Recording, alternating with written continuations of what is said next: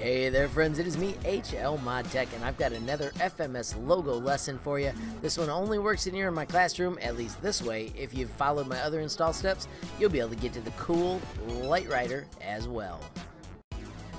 Alright my friends, first thing first, in the classroom you can double click on Empty Tools.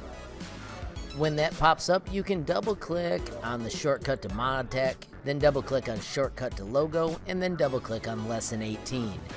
In the lessons, you want to go to LightCycle, and when you double click on LightCycle, it launches the cool program.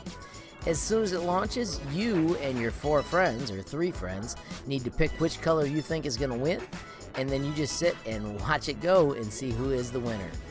Totally silly, but also kind of interesting, and it was pretty sweet code. So, explore it, have fun, see who can come up with the most wins in a row, and I hope you enjoyed learning about LightCycle.